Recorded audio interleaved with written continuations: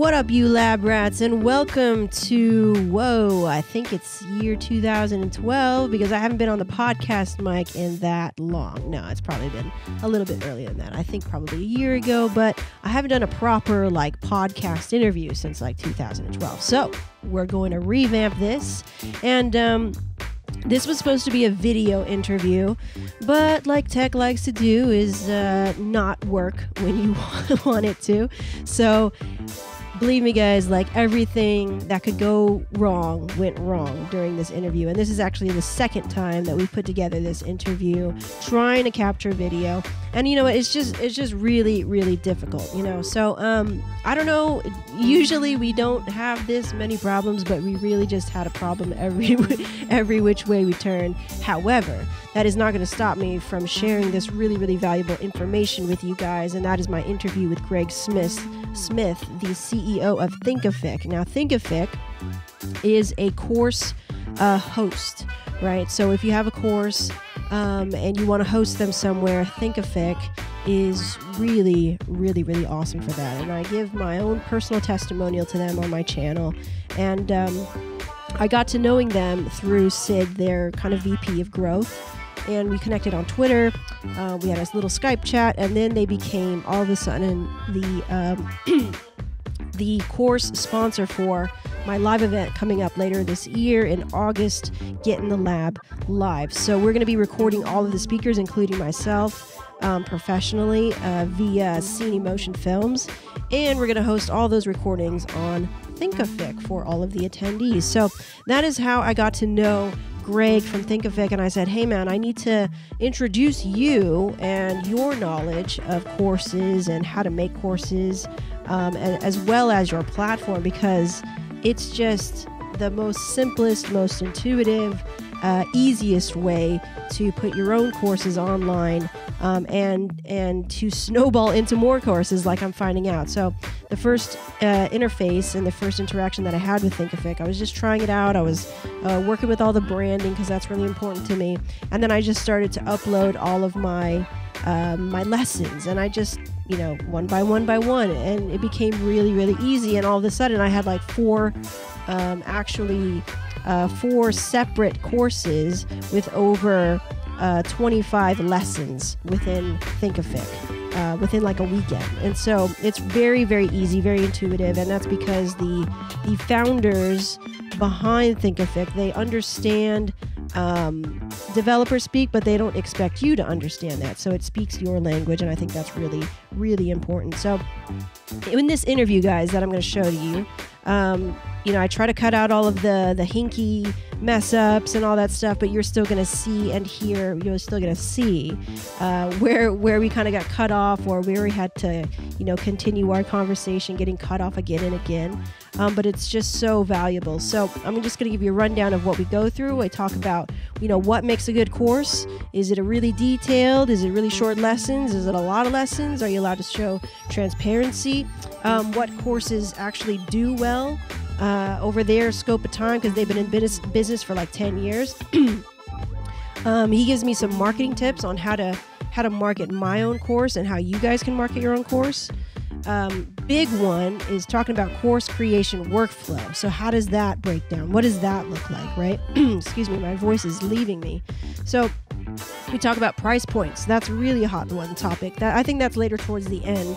And then we talk about how people buy courses and what their behavior is, which is, I think, a really important component about this whole interview, is because, a lot of people buy courses, right? But not too many people finish them. And that's surprising. And I feel like that's kind of stupid, but at the same time, that's just very human. So I'm not calling you stupid if you bought a course and didn't finish it, because ding, ding, ding, I'm the same way.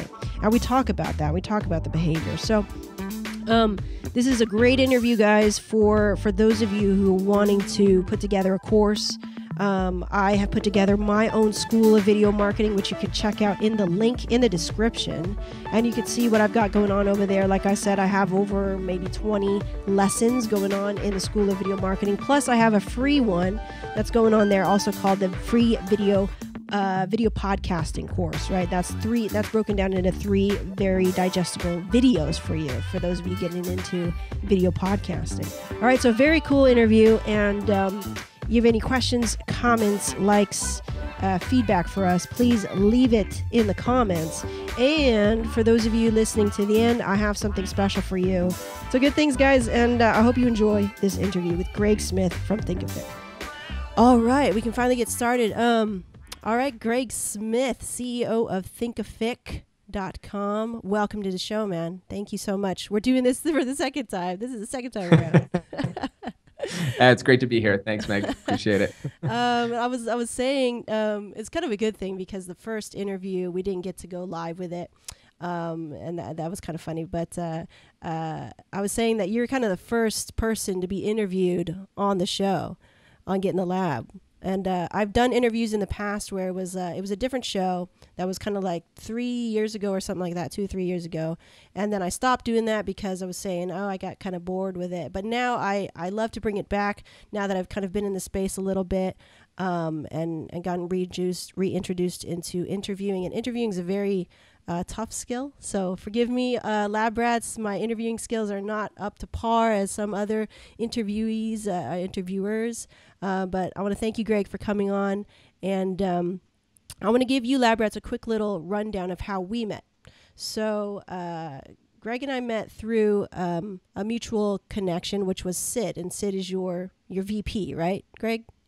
VP of growth, yeah. VP of growth. He helps us grow as a company. Right. So very cool. Like Sid put together this article called 50 Business and Marketing Books You Should Read, right? And so the Video Marketer's Cookbook was humbly there amongst many other of my idols and authors. Boom, yeah. Nice. And I was so like kind of like humbled because Crush It is on there by Gary Vee. 4 Hour Work Week is there by Tim Ferriss. And those were the 2 books that really inspired me to get started. And so to just be a part of that list was pretty cool. And so I hit up Sid on Twitter on a direct message. And I said, hey, man, thank you so much. I appreciate that shout out. And then I guess that impressed Sid. And Sid, DM'd me back. He said, hey, man, that was clever.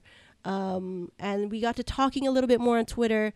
And then I said, hey, I've got a live event going on and I want to host those recordings in some kind of course host thing. And so that led me to do a little bit of research. And I go, hey, Sid, I didn't know that you have a course hosting thingy. And I didn't know yet that Sid wasn't the CEO, the top of the line. I didn't know that Greg was there yet. And so he goes, you know what? Yeah, let's work together. Let's have a Skype chat. We have a Skype chat. And that leads me to Greg. And I say, man, I got to interview your CEO, right? And I was telling you before, Greg, like, I was a little nervous interviewing the CEO because CEO is such a, scary.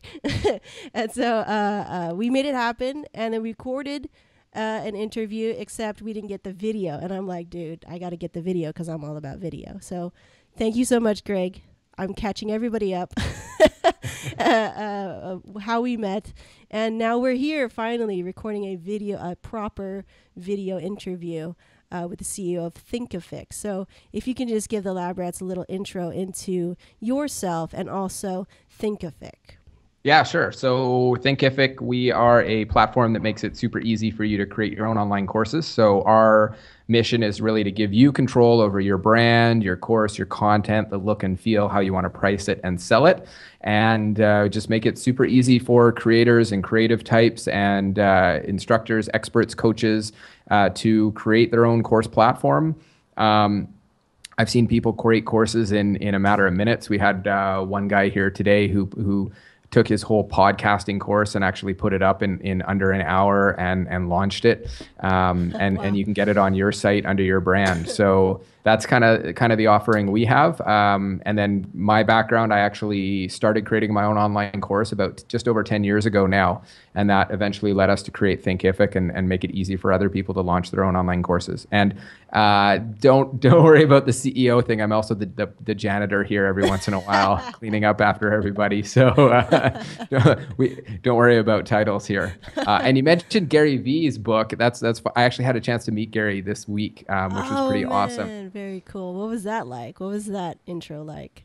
It was insane. It was actually Lewis Howes introduced me to Gary Vee, which is pretty Mm, awesome experience. very cool, Uh, very cool. Yeah.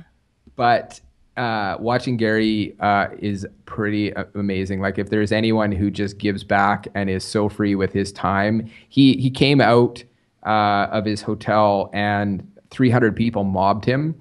And now he had asked for it because he'd put it out on Snapchat saying, "I'm Mm. going to be here at this time." But we sat there and watched for about 4 hours while he talked to every single person who wanted to talk to them. He took pictures with everybody. He did Snapchats with everybody. Yeah. And this was 2 o'clock in the morning, and he just went non-stop. And he Wow. had a big keynote address to give the next morning. But he's like anything for his audience. It's pretty amazing to see how much he gives. Jesus, man, I hope to have that kind of energy from my audience. But he's on another level. That's not something I'm striving for. But just to have that passion behind Yeah, wanting to serve his audience, yeah, definitely, that's an inspiration to me. yeah. As we talk about Thinkific, I just want to, you guys are the kind of official core sponsor for Get in the Lab Live, the live marketing event that's going on later on this year in August. And I'm poking around there, and I'm creating even more courses. I went in and I just like pummeled it. I uploaded like 20 some lessons into Thinkific. That was super super simple. The branding is super simple, and I can't stress enough how easy it is to use, how intuitive it is, and just certain things like, oh yes, I would want to upsell my other course, or I would want to drip this out, and just like it gets to the nitty gritty. And so, Lab Rats, I cannot stress to you enough how easy it is to use. I've used a lot of course hosts over the 3 years that I've been in the space, and yeah, it's just very intuitive. So I want to thank you guys for not speaking developer speak, just speaking content creator speak. And even Well, we're though, all content creators here, so exactly, that's why like half the people here have their own online courses. The one right. I made 10 years ago is still running. It still generates 5 figures monthly. So Wow. it's pretty nice to have that out there. Very Yeah. cool. So at the end, guys, of this interview, I'm going to be doing a little bit of a promotion. I know you guys are actually giving my book away in this article that you wrote, the 50 business books and marketing books that you should read. I Yeah. actually sent some books over to Sid just recently, and they just received it. He gave me a little Snapchat. Yeah. He said, thanks for sending me. And I was like, cool, man, you got it. That was super quick. But they're actually doing a giveaway with my book along with Pat Flynn's Will It Fly, and 13 other books. So go ahead and check that out. The link will be in the description or in this blog post. And you can. I'm also going to be offering something special at the end of this interview, so stay tuned for that. Otherwise, guys, I want to get into it a little bit more. Let's go content rich with this because, Greg, you come from a course creation background. Like you said, you've had one that's been running for 10 years, generating over 5 figures for you every month. That's amazing. So I have a couple of questions because I'm now creating more courses and getting more into it and focusing more on it. I don't know why I didn't do this like 3 years ago, but whatever. I feel like I'm learning a whole new world with the courses and everything. But I think it's because your platform offers me it's so easy to do it, and so I can move on and really nail it down. So I appreciate that. But let's go content rich with this. Let's talk about courses. In the experience that you've had over the years, what do you think makes a good course? Like, is it super detailed? Is it really short lessons? Is it a lot of lessons that are really short? Is it a lot of lessons that are really long? Like, are should we show transparency when we're delivering our courses? Like, say we do a screen flow lesson, Yeah. right? I'm showing you. Like, do I want to show my face? Do I want to be animated and still have a like an entertainment factor in there? Like, what in your experience makes a good course? Yeah, and those are some good questions. So once people actually, I mean, there's the whole sales funnel and flow of getting into the course, which we of course make it easy for you to do. But once you get in there, we've got a pretty amazing and easy to use course builder, and it it's a little opinionated in that it helps you create courses that are going to be easy for people to use and increase your engagement. But I'm glad you asked about how to make a good course, because it is a lot of people, I think, focus more on the sales side and gloss over the actual content of the course to some extent. So it's great to see that you're really thinking about that, because it is really important that once people get in there, they're engaged, they enjoy it, they're somewhat entertained, they learn something, they get a result out of it, and they actually finish the course. And you actually see with a lot of other course platforms, the completion rates, say, for example, with Coursera, are typically 7 to 14%. So that means literally like about 1 in 10 people who take your course are going to finish it, which means they're really not getting the value that you offered them out of it. Yeah. In Thinkific, we typically see 85% or greater course completion rates, which is off the charts for online courses. And a few of the things that really help in doing that is, as you said, small bite-sized videos. So if you're doing a video or a screen recording or anything, 2 to 7 minutes is the ideal length for it. Just to focus on that attention span. Now, if you have a topic that takes you an hour to teach, that's fine. Just cut it up into 2 to 7 minute segments. Even if you shoot it as one big video and then slice it up after. I do that all the time. But people just need a brain break or an eye break every 2 to 7 minutes. And our system automatically inserts a couple of things between the videos just to give them a pat on the back and kind of gamify it as they progress through it, which really helps. But you can also drop in a little quick 1 or 2 question quiz. So you can make quizzes automatically in Thinkific. Just drop in a couple of quick quizzes between your videos. And I wouldn't make these quizzes hard. They're just kind of, did you watch the video? So if you have a whole video talking about how to bake cookies, and one of the things you're saying in there numerous times is make sure you use a lot of sugar, then you might have a quiz that says, should I use sugar in my cookies, right? Or maybe you're doing healthy cookies and it's like, don't use sugar, let's use something else. Right. And then you just have a quick quiz that says, should I use sugar in my cookies? So not something super detailed, but just something that anybody who watched the video is going to get. It makes them feel good. It makes them feel like they're learning something. It makes them progress through it. If you want hard questions, you can kind of save them for sort of the end of the course for the big final quiz or something. But these should be really easy. The purpose of it is more formative assessment, which means they're kind of reinforcing the things that you learned in the video or the lessons and giving you confidence to kind of keep moving along. And people will sit and take 3 hours of course straight, not if it's one long 3-hour video, but if they have lots of little breaks in between and they feel like they're in the zone. And the way you make them feel like they're in the zone is by giving them quick little feedback that's positive along the way. So we do a lot of that automatically for you, but then you can build it in by having short segments, interspersing it with little quizzes. You can also throw in the discussion. So we have automated discussions in there. You can have downloads and homework assignments and other stuff. But the big thing for me is short, bite-sized pieces of content, ideally followed by really short, quick quizzes, just to make people feel like, hey, I got something out of it. I'm ready to go on to the next one. Gotcha. Okay, cool. So that was going to be my focus, because I did release a very good converting like lead magnet called the free video podcasting course, but it was an hour long, right? It was 45 minutes long, and that was the kind of the main like feedback was like, could you make it more shorter, or could you break it up? And so that's exactly what I did. I broke it up. I made it even simpler. I made it into like 3 little videos.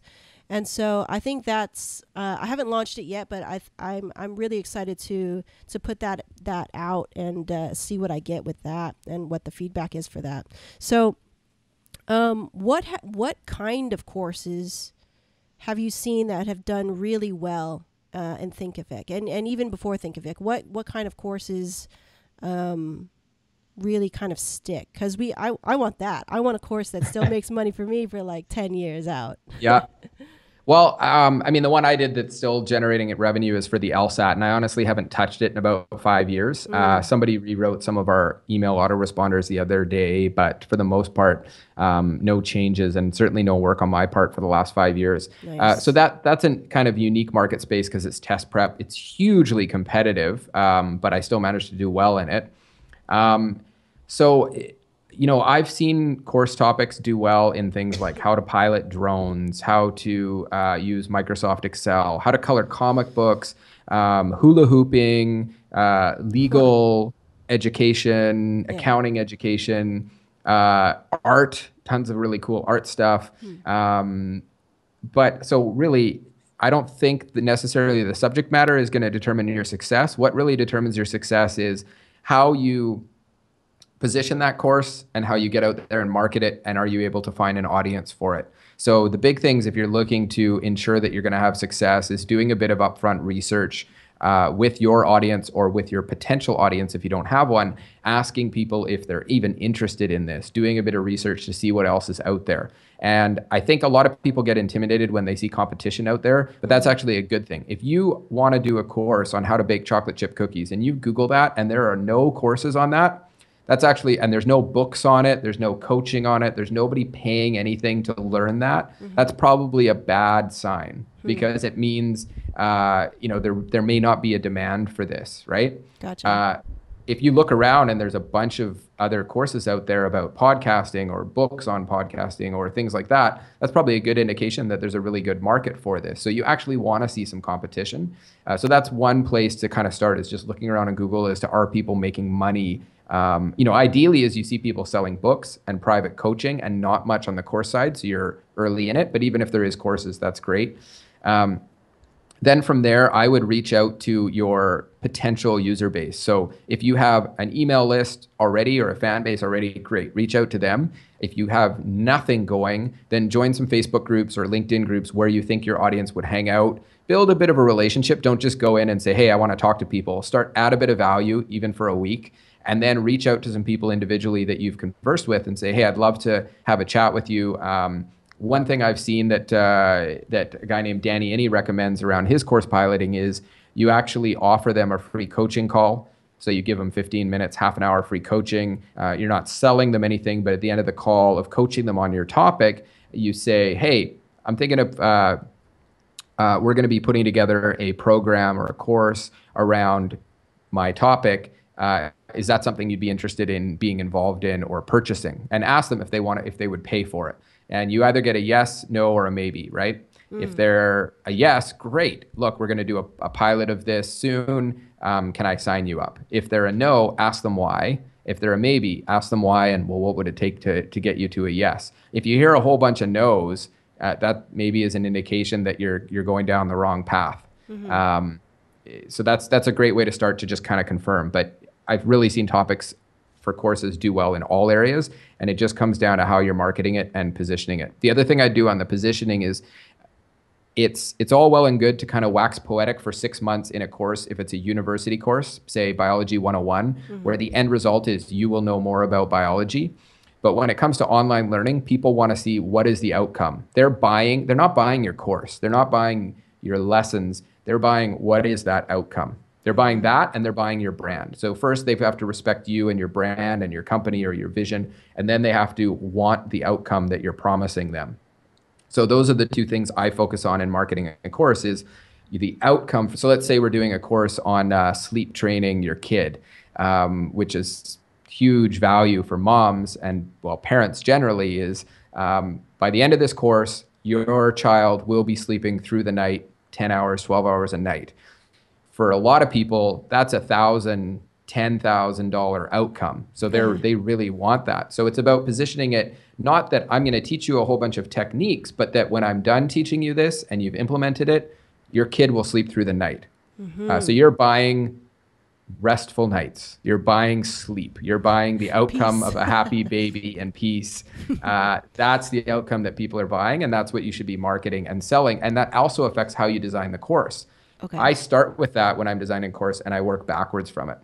Could you expand on that by what do you mean? You start with the outcome first, and then Sure. So let's look at the example of the sleep training. So we're doing a course where the outcome is your baby will sleep through the night. Yeah. So I put that up at the top of my page or Word document or whatever, and I say this is the outcome we're shooting towards.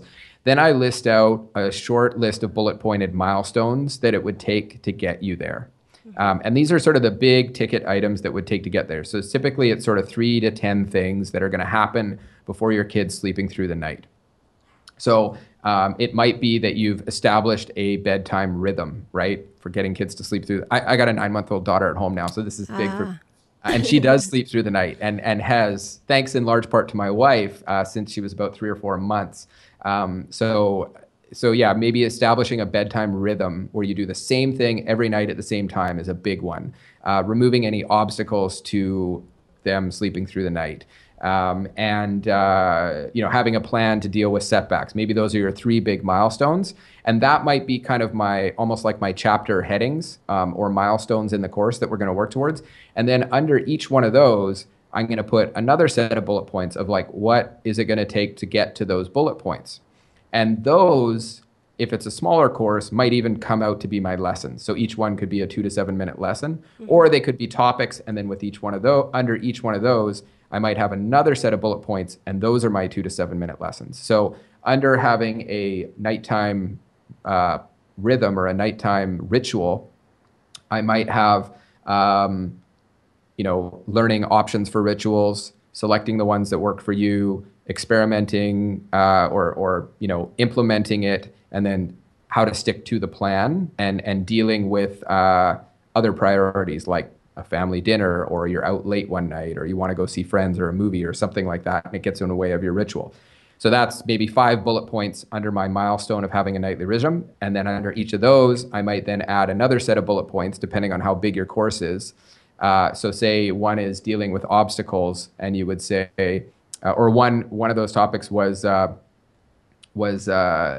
options for your nightly ritual. And then so I might have a lesson on bath time, breastfeeding, the actual putting them in the crib, and timing. What time do you do this? So now I've got 4 bullet points under my subtopic, which falls under the milestone, which falls under my outcome. And so for each of now those 4 bullet points, I'll probably do a lesson on each of those. So bath time, make sure that maybe it's the same parent every day that starts the bath time ritual, that you do it at exactly the same time every day. I'd be talking about this now in a video lesson. I'd have a quick quiz about it. And what this process does is it very, very quickly allows me to flesh out a course curriculum that leads directly to a course outcome that I know people want. And it allows me to build a course backwards to that outcome and make sure that when you do all of these things, you will achieve the outcome.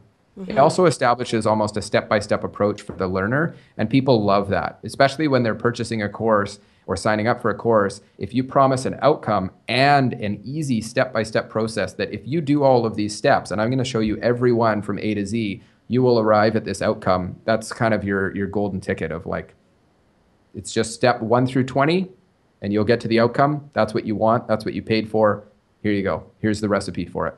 Gotcha. Okay, cool. That gives me a lot of insight as to organizing all of this stuff that I've learned, and I want to put that into a course, because I think that's the most overwhelming thing, is to organize those thoughts. And so you're right. Yeah. So start with the outcome first and then work backwards in as far as milestones, and breaking that milestone into little lessons and even little ones, and then quizzing them along the way to kind of make them feel like, yes, I know what I'm doing. I'm doing the steps to get to this outcome. Okay, cool. Thank you. That's very helpful. As far as marketing, or as far as acquiring people into your course, there's a couple of ways you could do it, right? So we've got the very like popular one where you do a webinar, and then you do some free content there, and then you push to your course or something like that. What are yours, I guess, favorite ways to capture people, acquire people into your courses? So there's like generating interest in all of this stuff, but actually landing those leads into enrollments. Yeah, and this is definitely a big one, and there's a lot of different ways to do it. And certainly there's always sort of the most popular marketing techniques or tactics at any given day of the year. We have, I'll send it over to you, but we have a lot of resources on this on our blog. So anytime I see someone doing well with a course, we'll reach out to them, we'll do an interview, we'll find out how they're marketing it, we'll get them to expose as much of their funnel as possible. And we release those on the Thinkific blog. We also do big posts on marketing strategies that we're using that are working well. So just a few of them to highlight them. One, as you mentioned, is the webinar flow. There's a lot of different ways that you can do that. One big one I see is starting at Facebook. And initially, if you have no budget, actually just joining a bunch of Facebook groups where your audience hangs out, being super active in those groups, adding a lot of value. And then eventually, as you build relationships, reaching out either to the individual group members or to the group owner. And you do have to be careful about doing this. You're not breaking the rules of each individual Facebook group. But if you start by adding value, you're usually pretty safe. Inviting them to the webinar, that's one way to get them there. Or if you partner with the group owner, you can invite them to the webinar, have them invite the whole group to the webinar if it adds value, or running Facebook ads that target and go back to people to come to the webinar. The webinar should be value add in and of itself. So it's not just a sales webinar. There's a sales component to it, but you want to add a lot of value on that webinar. So you're not just there selling, you're saying, in this webinar, I'm going to give you the top 5 things that you must do in order to get your podcast up and running. You make sure that you deliver what you promised and it's heavy value add. Then there's a sales pitch of, hey, if you want to learn more, here's my story. Here's where I started. Here's what I've accomplished. Here's what I'm going to teach you. And here's where you can get more in my online course. And usually in the webinar, that's where you're actually doing the sale. So you're selling that online course.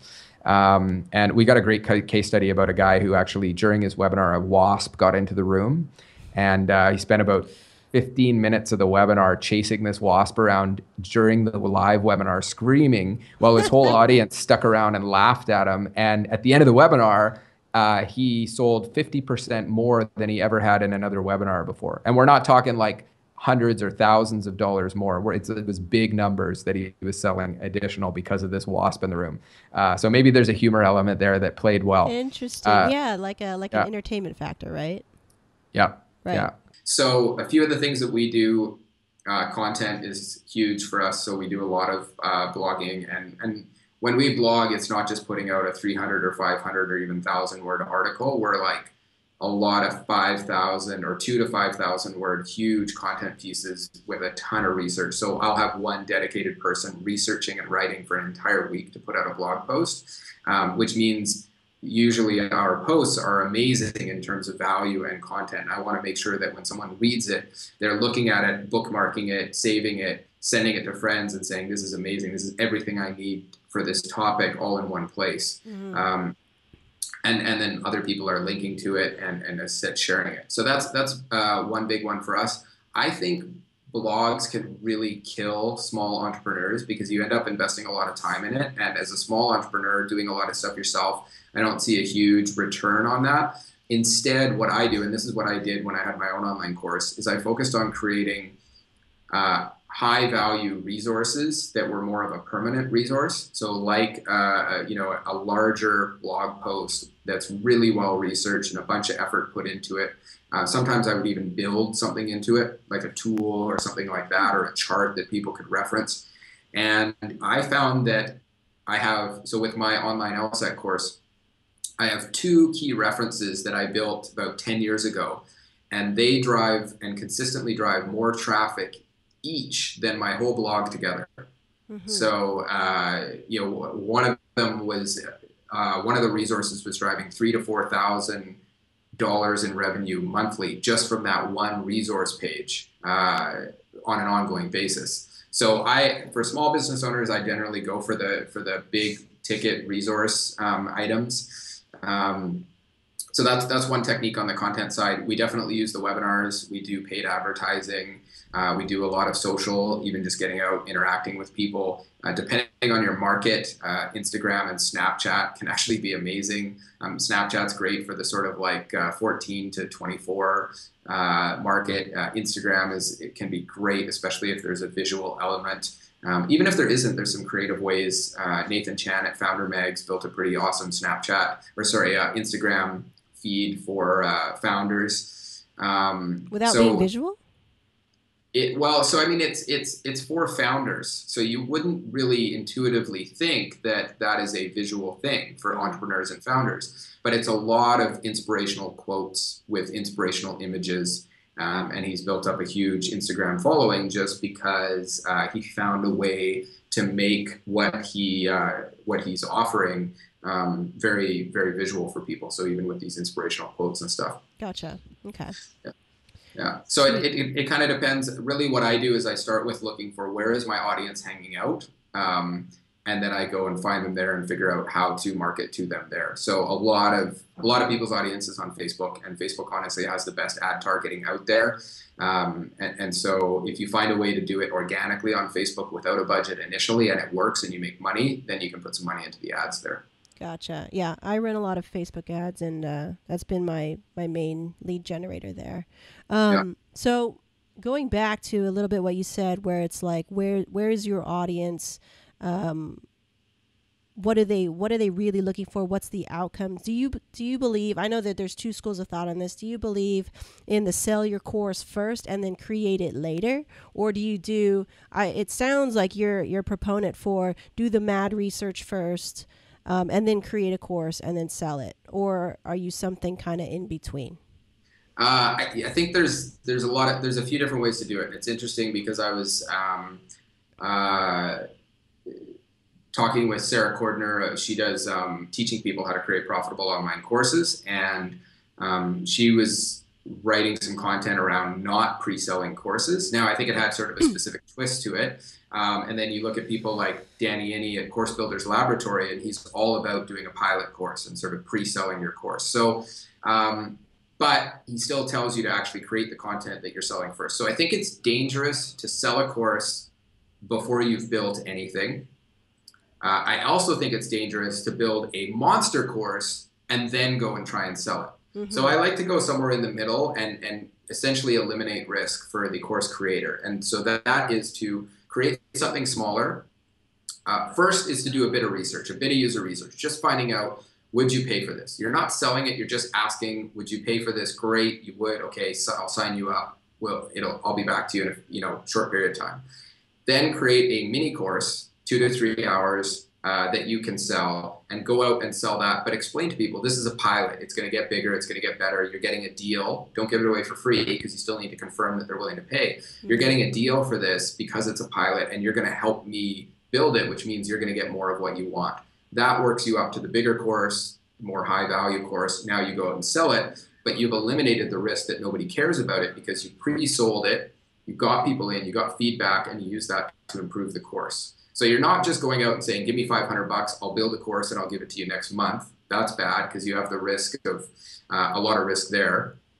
And you're not going out and building the epic course and then trying to find a market for it, with the sort of Kevin Costner approach of, if you build it, they will come. Yeah. I'd cut it right down the middle, do the research, build the mini course, pre-sell that, and then build the bigger course and go out and sell that. Gotcha.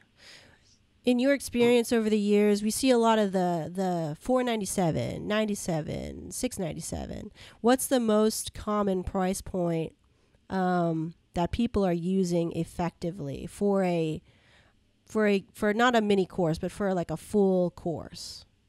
Right. So it answers a little bit. It depends, but then I'll dig in and give you some more specifics. So I am kind of in the process, because we host thousands and thousands of courses on our platform. So I'm running some statistical analysis on the pricing, and I'll have a bit more detail that I can share with you soon. But just based on what we've seen over those thousands of courses, obviously some of the factors that go into pricing are, and I hate to start here, you shouldn't price your course on this, but the length of the course. And that's just a gateway, just a tick box to say, hey, it's a 30-minute course. I can't charge $2,000 for it, right? Mm-hmm. Or there's 8 hours of goodies in there and all sorts of private things. I don't want to charge $97 for it.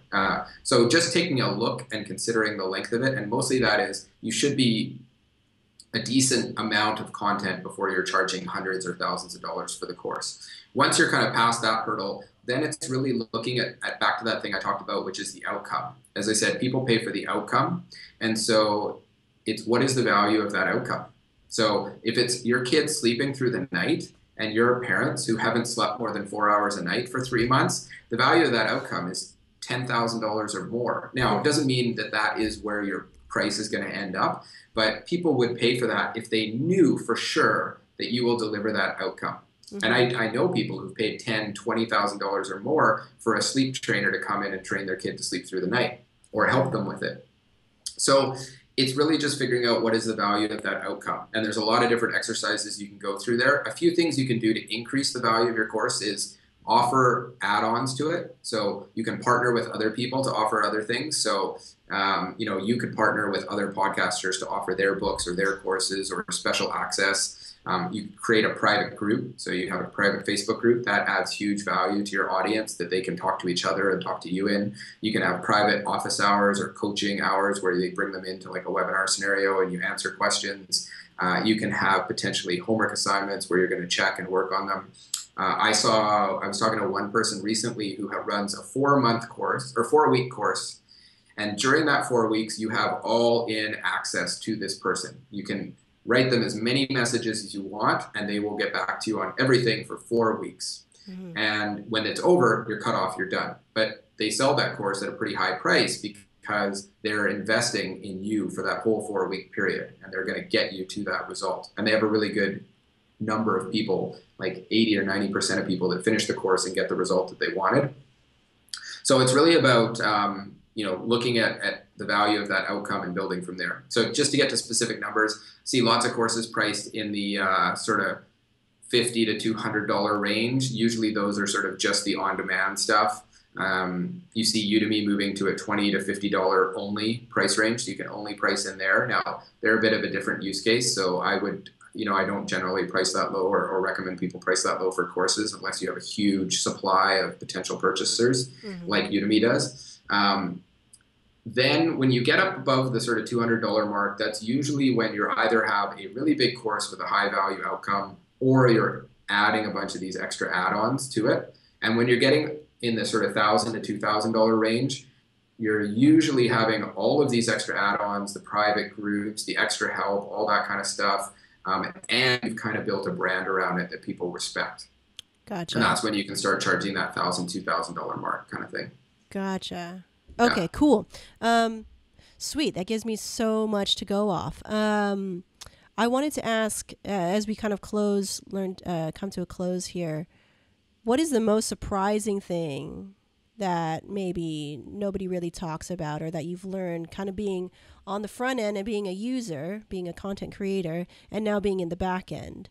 What's mm-hmm. something that people kind of glaze over or miss repeatedly?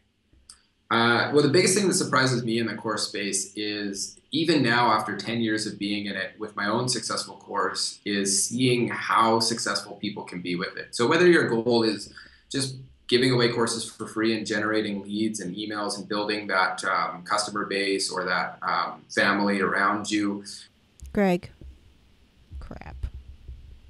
I lost you for a good 2 minutes. I was like, hello. I was like, okay. So I'll just go back and start answering your question. Is the biggest surprising thing that we see in the space? Yeah. Okay. So actually the biggest thing that I'm surprised at constantly in this space, even after launching my own successful course and seeing it run for a decade and seeing lots of other people do it, is actually the number of people in some crazy, all sorts of different course topic areas generating results. So whether it's building your audience, even just generating email addresses and building that family and audience around you, or leads for your new business and giving away courses for free, or actually generating revenue from your course, I'm constantly surprised by these people coming in and seeing these insane results. Now, I want to be clear, I don't see it as a get rich quick, don't do any work scheme. That when you hear that, generally you should be pretty suspicious. It takes work. It takes work to design a good course, build a good course, and market a good course. But when you do that, and when I see people invest that time, especially on the marketing side,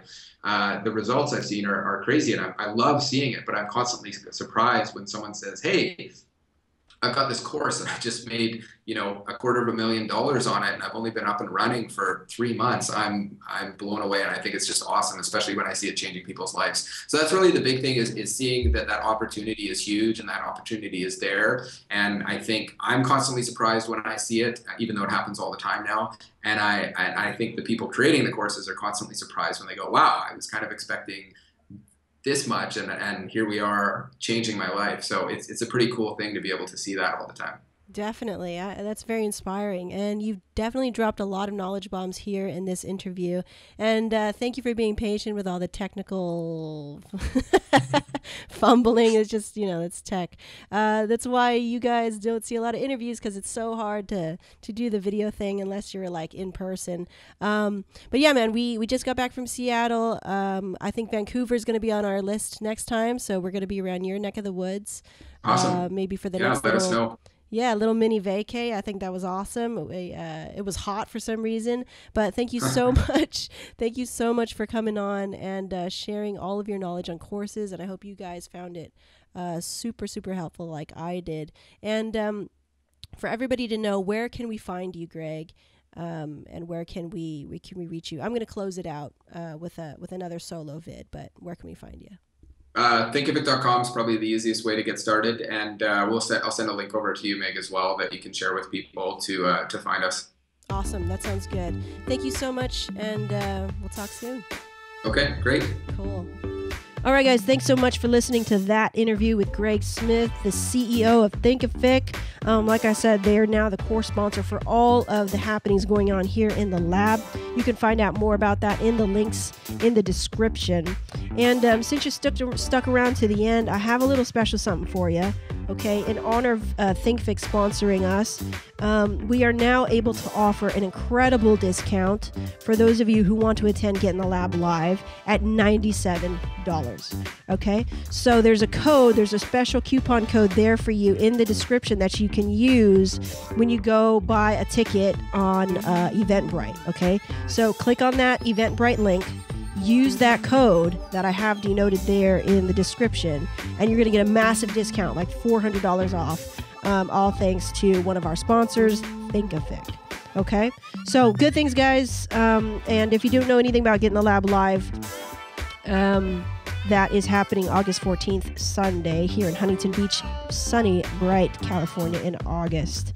And it's going to be me and a bunch of other speakers. We're going to be talking about how you can grow your business 10x, all right? 10x your business, amongst other things. All right, so good things, my lab rats, and I will see you next time here, perhaps on the mic. I don't know. We'll try it out. I don't know. I'm not, I'm a video person, so let me know if you liked this type of content. I would appreciate that feedback, and if you would like more of it, I'm happy to do it. I have all the setup. I have the background to do it, but just, I prefer video. So good things, and we'll see you next time here in the lab. Peace out. My name is Meg, reminding you to get in the lab.